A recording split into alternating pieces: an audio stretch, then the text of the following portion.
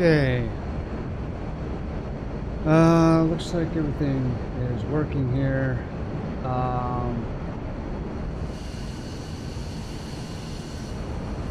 Looks like everything is working. The recording. Alright, guys. I don't do a lot of recordings. But I'm going to do a recording today to test this out. I'm on a 4K monitor, running a RTX 3090, 24 gigabytes of VRAM. CPU is an i9 10850K overclocked to 5 gigahertz. My RAM is G-Skill Ripsaw 4000 megahertz overclocked. And I'm running 3 monitors, 4K. And I'm recording this in 4K. We're going to test out a new feature called Microsoft Flight Simulator 2020 Auto FPS. I'll bring it up on the screen. Microsoft Flight Simulator Auto FPS 0.4 connection status, Sim Connect session, sim values, general expert options. It's a really simple software. You install it, you run it, where you set your parameters, and then you run the application with FPUIC or with Microsoft Flight Simulator. You can set your settings here. Target FPS, I just put 60, and I enabled expert options. I left this default unchecked pause when Microsoft Flight Simulator loses focus, which means if you have multiple monitors and you go outside the bounds of Microsoft Flight Simulator, it will pause. I don't want that to happen. So I just simply uncheck that. This is the first time I'm running this. I haven't done a trial test. I've loaded this in, and my target is 60 FPS. Granted, it's automatically set my clouds to low, and my sim values here, priority TLOD is minimum. I don't know what that really means. I should probably change that to FPS. But anyway, I don't know how to do that. I'm just trying this out. Now you guys have to remember, I'm recording this in 4K. I'm running Microsoft Flight Simulator in 4K. So I'm not going to get the best performance. Expect these values to double, even triple, when I'm not recording this in 4K. So this is what it looks like if you're streaming or recording in 4K. Expect these values and everything else to be a lot better when I'm not recording. Granted, I'm flying at JFK with the Any Builds scenery for JFK, and I got the scenery for downtown New York, so it's putting a lot of pressure on my system. So here we go. Enough of that. We're going to move this off the screen and we're going to get right to it. Alright, so here we go. Now, my biggest thing was having stutters. When I pan really slowly, I'd get stutters. And flying an F-35, you get a lot of stutters, or at least I did, because when you're flying at a really fast rate, Microsoft has to load all of those textures in. When you're flying Mach 1, it has to load those textures in. Boom, boom, boom, boom, boom, boom, boom. And that creates stutters. And my target FPS is 60, so it's automatically set my clouds to super low, and my TLOD is set to the minimum, which is 50. And I'm getting 66 FPS. Now, let's do a fast pan and see if I get any stutters. So far I'm not getting any stutters, and I'm still holding 67 FPS.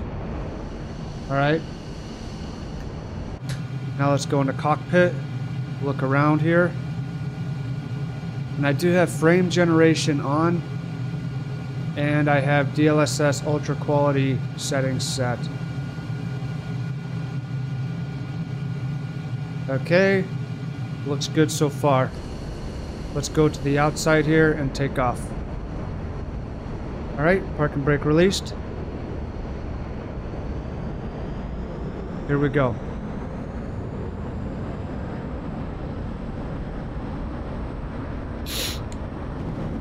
Okay, afterburner's on.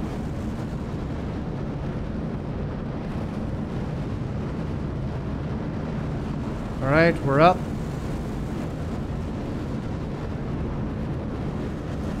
Alright. The ground textures. So as you can see, if we look over here. Alright. Now priorities FPS. So it's automatically doing its thing. The software is automatically doing its thing. So here we are. Let's go ahead. 65 FPS. Alright. We want more detail. You know, we're at 7,000 AGL. And as you can see, there's a discernible difference. Okay, from you can see the textures popping in. That's not my biggest thing. I don't really like the textures popping in and out. That's like a pet peeve of mine. But I mean, you gotta do what you gotta do when you're trying to maximize performance. And especially flying an F-35 very fast, the textures are gonna pop in. So you can see here. You can see here. The textures are popping in. We're flying very fast. Granted, when you're flying a slower aircraft, they're going to pop in again, but flying a faster aircraft, they're going to pop in even faster. So we're over New York. I'm going to switch the target FPS to 45 and see what it does. It's going to allow for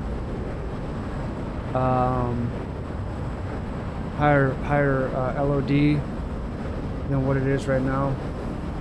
Okay, we're flying over New York. I'm gonna pan a little bit here. Okay, there's no stutters, which is nice. But they're low textures. Low textures, you know. Granted, I am recording, so that might be part of it. I haven't tried this yet without when I wasn't recording, so I'm just doing this now just to make a quick video. If you guys are interested, any of you that play Microsoft Flight Simulator 4K. So it doesn't look good. So what I'm going to do is I'm going to switch it to 45 and see what happens. Now we're at 45. Target FPS is 45. So that's what we're targeting. So we've created a buffer. We've created a bigger buffer for this program to allow for higher textures and LOD. So it's giving us a bigger threshold. Instead of 65, we're now targeting 45. So textures are still popping in. Let's go ahead and do a pan. A faster pan. Okay, now we're going to use my mouse and really pan. Okay, not too bad. I'm not getting a lot of stutters, just very, very small micro stutters. I'm not getting those big 1 to 2 second stutters that I had before. But you can see the potato buildings down there. It's not very high res.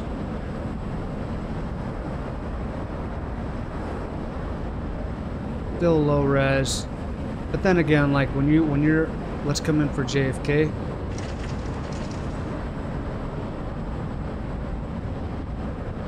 And this is a very good scenery for JFK. I think any builds. We're at 10 minutes now. Alright, we're coming in to JFK.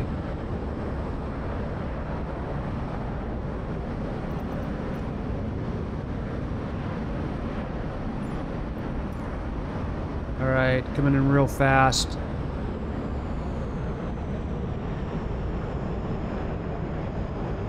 A little bit of stutters.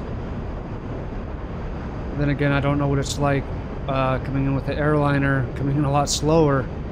But yeah, there's a lot of popping in of textures.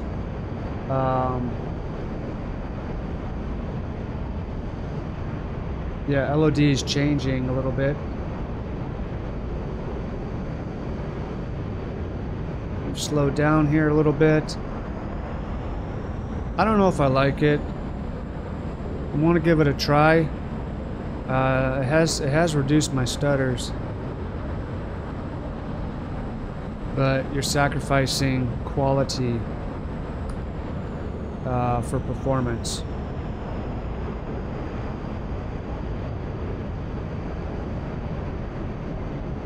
And you got random textures popping out. I don't know what that is.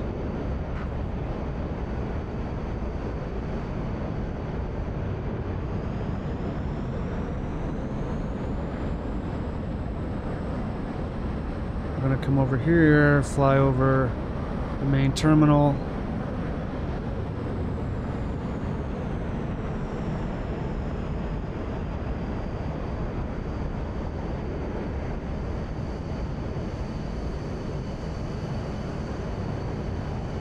And again, I am recording in 4K. I just wanted to see how it would handle. I think it's gonna perform a lot better when I'm not recording. But the ground textures are terrible. I don't know why. The ground textures are very blurry.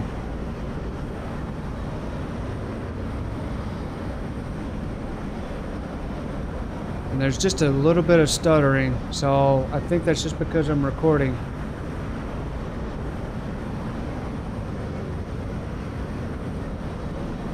I could be wrong though. I think I'd still get the stutters if I'm not recording. We'll see though. The ground textures are just awful though right now. I mean, they are low resolution. Alright, I'm gonna climb up here and see what happens.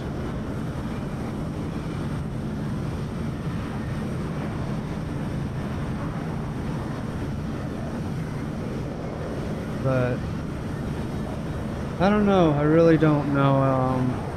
I don't know. I wasn't a fan of these third-party applications, but this one seemed a little bit of a promise that it would help.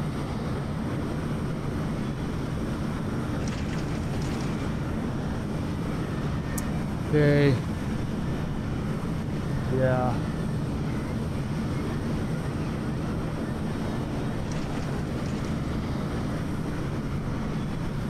Here's the program. When I've clicked outside the program or Microsoft Flight Simulator, my FPS drops to 39. When I click back in the program, it goes up to like 70 again. But I'm not sure. I'm gonna keep messing around with this and see what happens.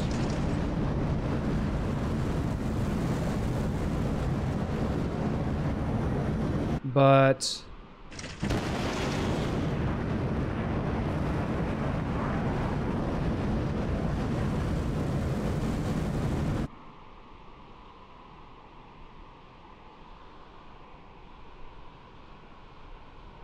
I'm not sure. Let me know what you guys think in the comments. What your thoughts are. I'll share my settings right now with you guys.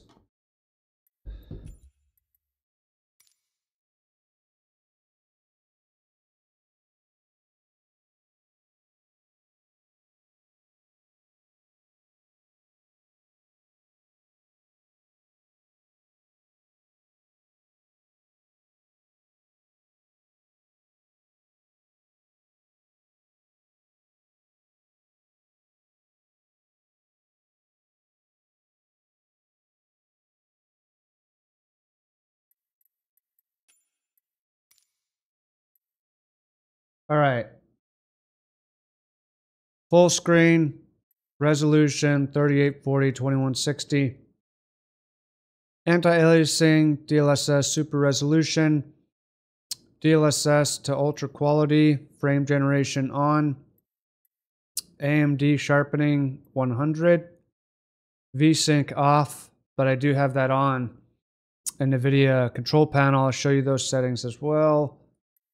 DirectX DX12 beta, level of detail 400, pre-cache ultra, vector data ultra, everything ultra here, except for clouds I have set to medium, texture resolution ultra, anisotropic filtering is off, texture super sampling is 6x6,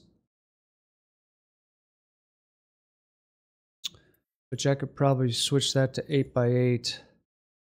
Texture synthesis ultra, water waves high, shadow maps 1536, terrain shadows 1024, contact shadows ultra, windshield effects ultra, ambient occlusion ultra, cubic reflections 256, ray mark high, light shafts high, bloom on, depth of field motion blur lens control, lens correction is off, lens flare on, glass cockpit refresh rate set to medium, traffic off. Here's my traffic settings, data, everything is on, turn multiplayer off, which I have off when I go fly, but I just turn that off anyway. Unlimited data consumption, flight model, modern, and that's about it. I'll show you my NVIDIA control panel settings.